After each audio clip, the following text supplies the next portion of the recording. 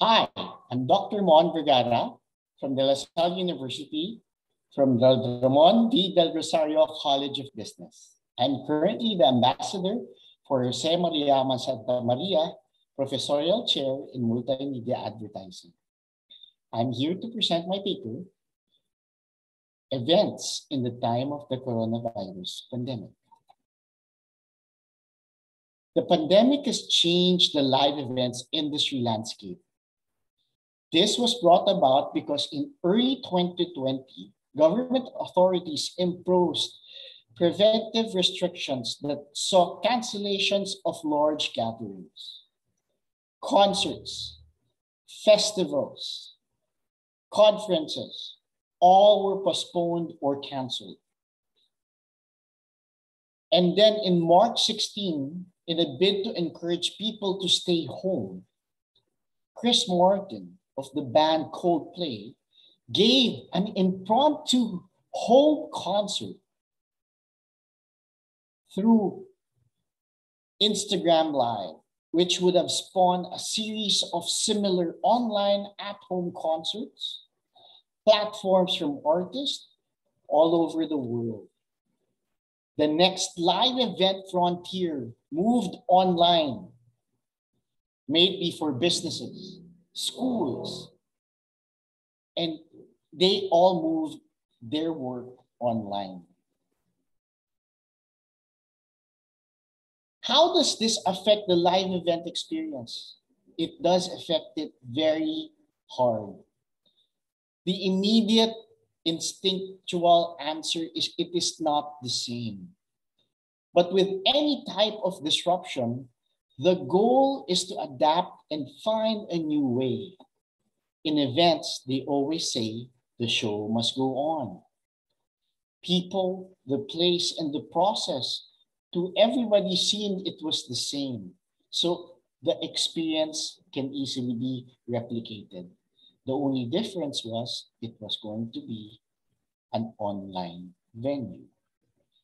We look into 4 types of events: award shows, the Emmys and the VMAs, sports events, NBA and the F1 races, concerts.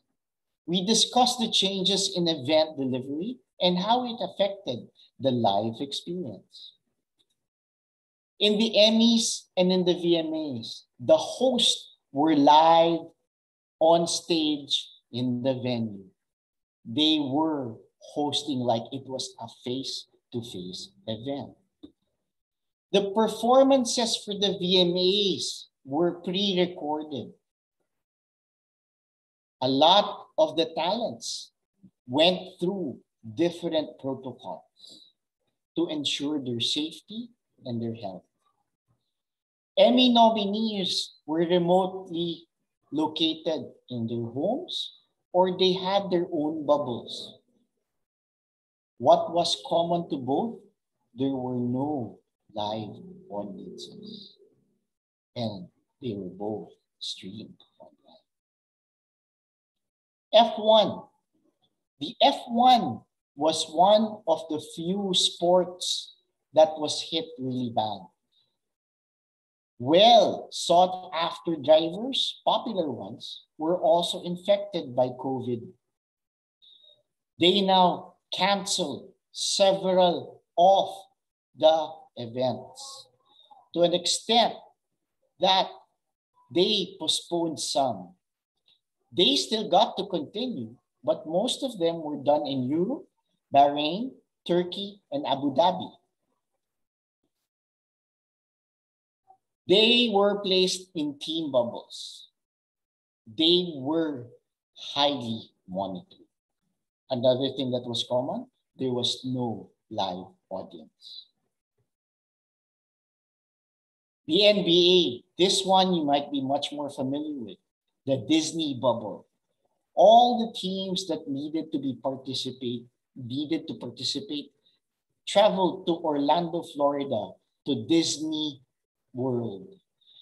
They had the facility to have basketball courts where the players can practice. They had the hotels where the players could stay. They had a kitchen that can feed all the players.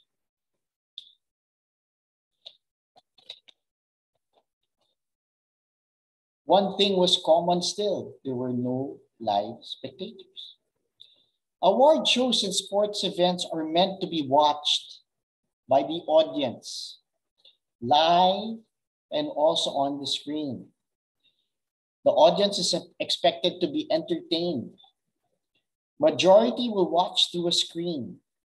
The experience of the people watching from the screen would be the same or similar. Though the energy that comes from a live audience, the cheers that feed into the adrenaline rush, that validate the performances, was not present. One big conference tried to push through on the same conference dates. The conference was attended by hundreds of thousands of people over a long weekend, online, wherein there were virtual panels, virtual exhibit halls, virtual everything. The fans, the frequent attendees were left disappointed though, because a lot of the panels were pre-recorded. The meetups did not happen. The movie previews were not done. Events and parties were nowhere to be found. Meeting all our icons, the actors, the actresses, they were not there. The exclusive swags and collectibles attractions were not even part of it. There was no interaction. There is a unique dynamic in shared experiences, immersive experience, not passive spectating. Comic-Con at home became passive event for spectators. A far cry from the immersive and sensorial experience of attending Comic-Cons in person. Potential value, it widens the audience who were able to attend, like me. The BTS Bang Bang Con Live Map of the Soul was able to go live and peak 756,000 concurrent viewers in 107 countries and territories. Map of the Soul 1 had 993,000 viewers in 191 countries and territories for a 2-day event. Talent and production live on stage, in venue, audience all remote from different countries. Audience, mainly fans, felt connected through a light stick, a contraption that defines a fan and an important feature of a K-pop concert experience. BTS used technology to reach out and engage with fans. What is the conclusion? We tried to mimic the in-person experience, what people were used to. We focused on that too much. The problem was that the online environment limit what can be replicated, leaving the guests feeling disappointed, disconnected, and disengaged. Engagement is found lacking. The point is not to replicate the in-person experience, but to conceive, design, and produce an entirely novel and different experience. We have learned this in our classrooms, in our work environments. We must adapt and change. We cannot go back to what we got used to. Thank you.